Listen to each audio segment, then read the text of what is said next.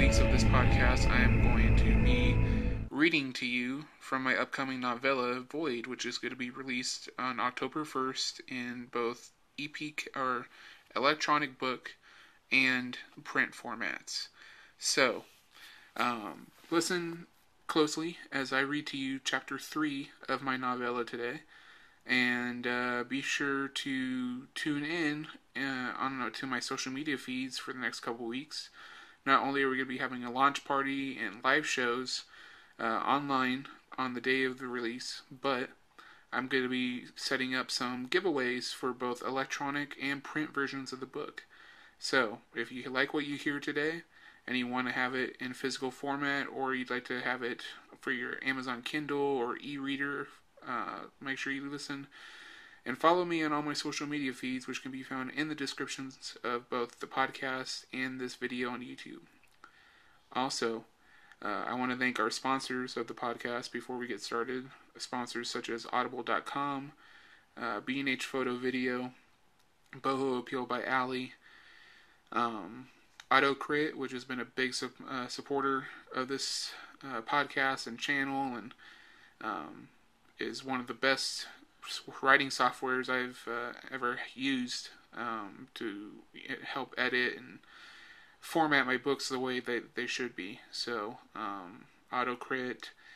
The Book Depository is another great sponsor of this site, of this podcast. We have a lot of great sponsors, guys, and I feel very privileged to work with them.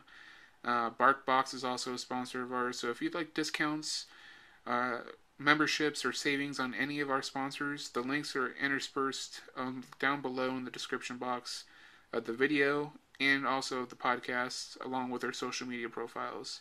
Click the links, follow the instructions, and make sure you tune in, as we'll be announcing more stuff from our sponsors in the weeks to come. Now, here is Chapter 3 of Void. A half hour later, Javier was dressed and sitting on the couch in his living room, surrounded by his friends. While Jasper and Julian had helped him get dressed, Pamela, Brienne, and Michelle had cleaned up the mess in his home, straightening it up to be presentable and livable again. They were all sitting with them now, the guys drinking the few bottles of beer left in Javier's fridge, and the girls comforting him. "I hate for you guys to see me like this," Javier whispered, looking down as he felt his face flush again. "Javi, you've seen us all at our worst, and not once did you judge us. We're your best friends, and nothing could ever change that," Pamela whispered. "You can't always be the strongest among us, dude," Jasper said, taking a swig of his beer and resting a hand on his shoulder. "That's right. No matter what, we have your back. Sometimes you need to alleviate some of that burden of yours onto us." "Shit, we do it with you all the time," Julian said. "All I can think about is how embarrassed Elaine would have been to see me like this. Jesus, I haven't written a single article in 2 months. I'm living off my savings right now.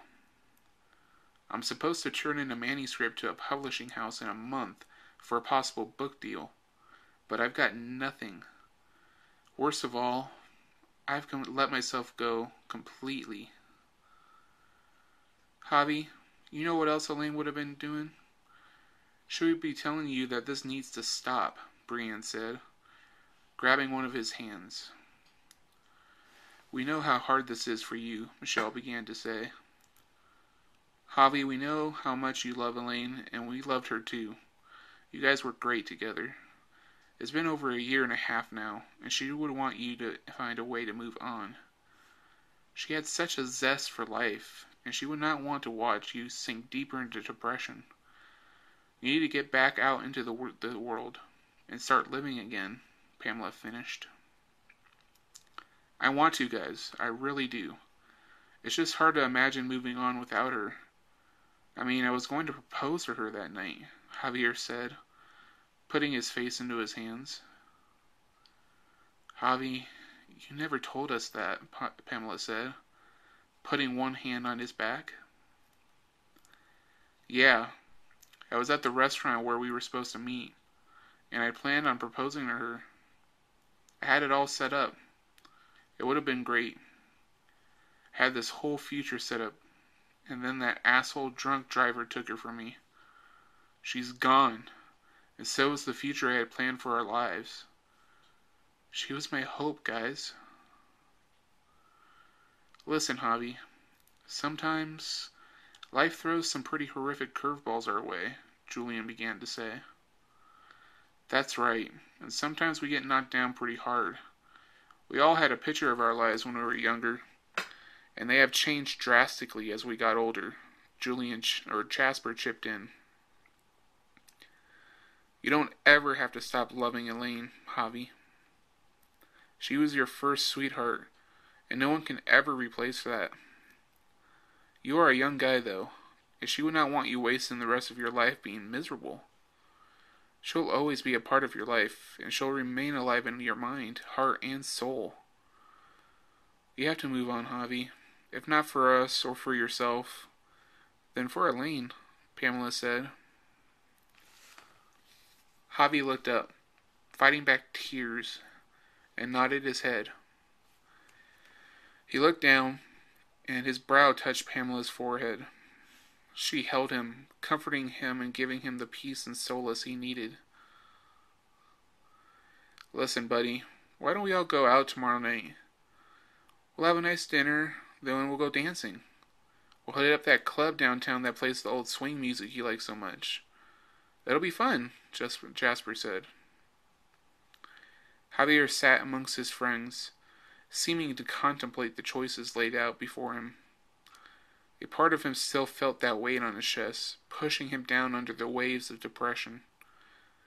Yet he sensed that he was on the brink of change, and he needed to seize the opportunity while he could.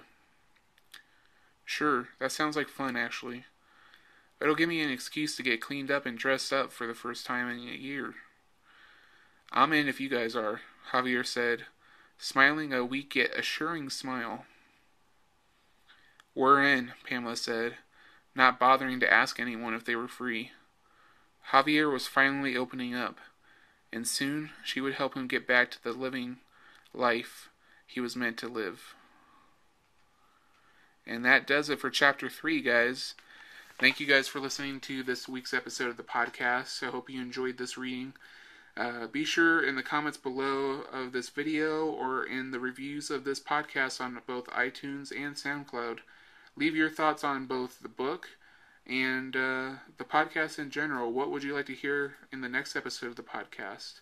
Are there other books that you'd like to hear me do readings of? And the question of the day, if you could have anyone in the world do a reading of this book, who would it be and why? Is it a certain person whose voice you find intriguing, or someone you think embodies the story being told? Leave your thoughts down below in the description. Thank you guys so much for taking the time to listen to this podcast. This is a pretty open, no bar hold podcast, where it's, what you see is what you get. And I think that the views on both the video and on the podcast itself have been reflecting how open you guys are and accepting of this podcast, and it means a lot to me. So thank you guys so much for tuning in. I'm really excited for the release of this novella, and I can't wait to share more with you guys. So make sure you follow me on all my social media feeds. Subscribe to my YouTube channel if you want to see my daily vlogs, where I'll be talking about this book all the time.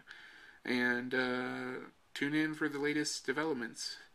Until next time, guys, this is Anthony Avina of the Writer's Corner, signing off. Long days and pleasant nights, my friends.